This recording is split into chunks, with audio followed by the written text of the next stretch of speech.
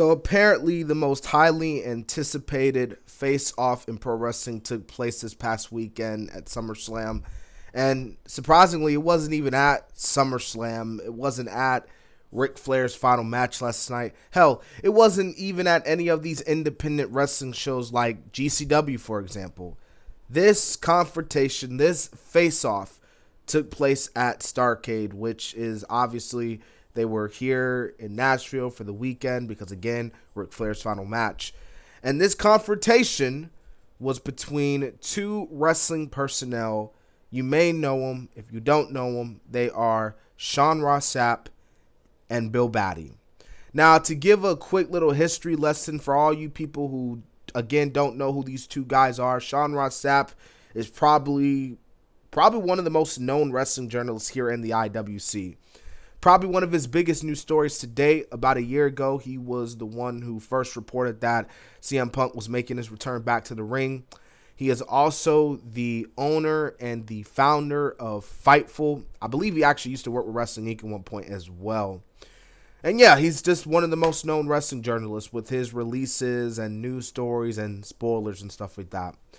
Now, Bhatti, on the other hand, I believe he is also a wrestling journalist as well.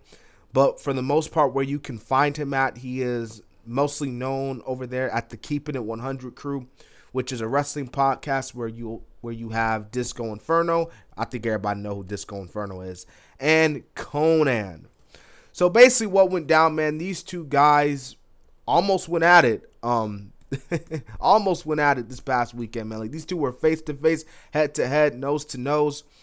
And as you can see here in the photo here, I actually have the video that I'm going to show you guys. And no, I won't be talking in the video, so you won't have to hear my annoying ass.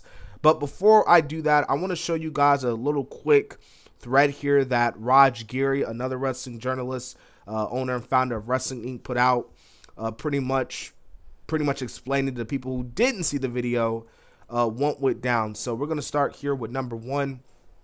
Basically what Sean said. Sean pretty much calls out Billy. Billy does the Who Me routine. Bill is upset with Sean saying he was a racist. Sean responded with "You are," and Bill got tongue-tied. Now, Bill said, "Get the F out of my face." Sean got in his face and said, "Do it." And Bill started to walk away. Then he came back. Sean was in his face. Billy was responding to Sean calling him a racist by saying Sean was a racist, LOL. Then Billy shows off some tattoo on his forearm, which I guessed read, "I'm not a racist, so I can't say racist crap, LOL." Billy and Sean are back face to face. No sign of Billy's kid at all so far. Otherwise, I'll be more sympathetic. Sean goes off.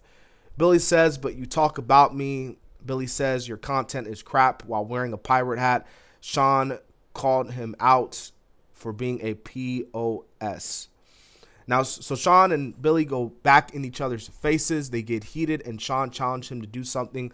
Billy brags about how much money he makes. A fan calls him out on that, LOL. Billy says, "Who cares about what Sean thinks?" Sean gets back in his face. That was when he did the whole ear cupping thing and asked about Billy's transphobic, homophobic, racist remarks. Then Sean gave Billy a little shove. They had a few more words, and then Billy wussed out. And then the final part that Gary put out here, he said that the most telling thing was Sean giving Billy a little shove and Billy looking like he lost his ice cream cone. It was something. The dude talks a big game, but he caves like originami. I don't know what that means. Under pressure. I don't know. So basically, I guess the originality of this whole thing, like how this all started, I guess Billy was going at him. Like, he was calling Sean out online, saying how he's going to fight him in person and everything. I can't find the tweets and stuff, and I'll get into that a little bit, but I don't want to waste any time because I already know why you clicked on this video. You want to see the video.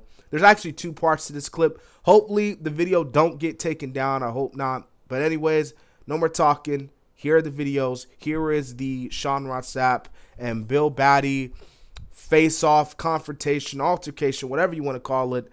And then we'll move on.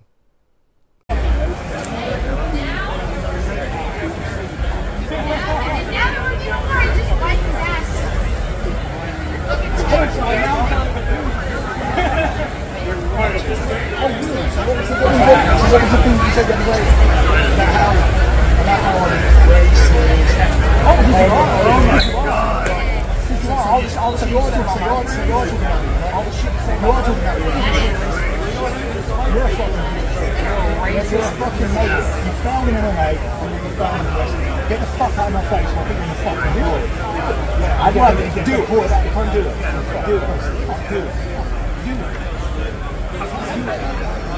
Do it. It's all about talent. It's all about talent.